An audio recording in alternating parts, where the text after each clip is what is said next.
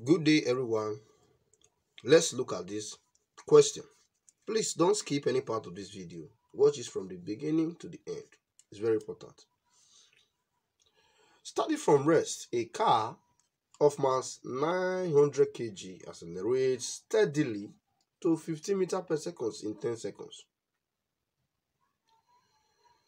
The average power developed in the same time period is dash. That is the question. Now, in physics, if a body is starting from rest, we will call its initial velocity 0. That's the meaning of the body starting from rest. That means the initial velocity is 0. Then it now accelerated to another velocity, which is we call the or term the final velocity, which is equals to 15 meters per second.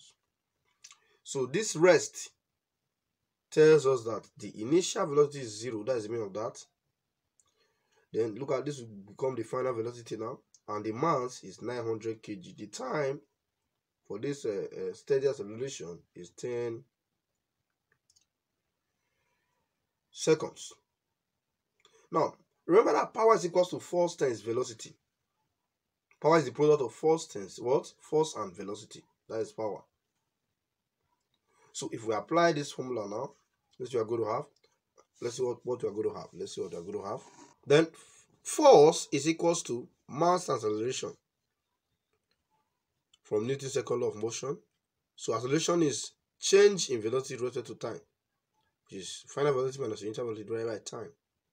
So if you substitute the values here, m, which is 900, this, which is 15 minus 0 divided by 10, you're going to have 1,350 newtons for your force. So the force times the velocity now will be power, which is 20,250 watts. Or if you divide it by 1,000, if you divide it by 1,000, you're going to have 20.25. Then the answer will now be in kilowatts. This is what we are going to have as our answer. Thank you. God bless you.